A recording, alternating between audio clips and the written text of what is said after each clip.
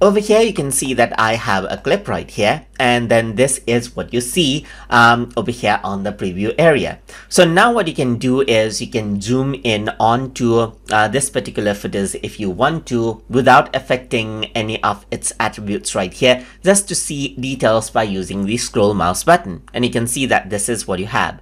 If you want to see other portions, you can press the middle mouse button and click and drag by using the middle mouse button and see different parts of the video, as you can see. And then if I were to go around and work around with the timeline, then the video plays as usual, as you can see, just like this. If you want to zoom out, you can use the scroll mouse button again to zoom out as well. So over here, if you were to see, you can see that I am in the 22% zoom level right here. I can select percentage of the zoom level as well, like 200%, 300%, or 100%.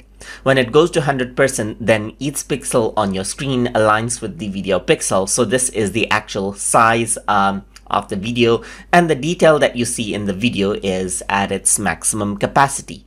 But what you can also do is, let's say you want it to fit around in the preview area itself, but if you were to use the scroll mouse button, then it does not quite fit right there. So if I were to go around right here onto the zoom option itself and click on fit, then it analyzes the area available around on the output window that you see, and then will fit it out just like this. If you were to zoom in, and in your keyboard, if you were to press Z, then it does the same thing. It fits out everything onto the output window, as you can see, just like that.